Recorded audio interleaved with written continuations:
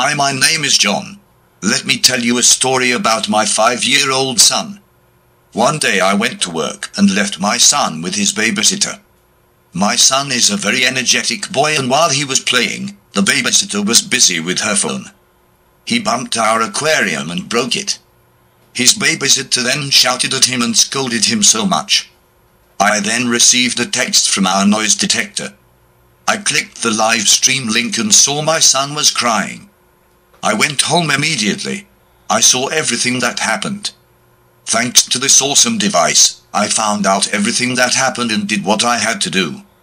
I suggest all parents to get this device right now for security and awareness. Thank you.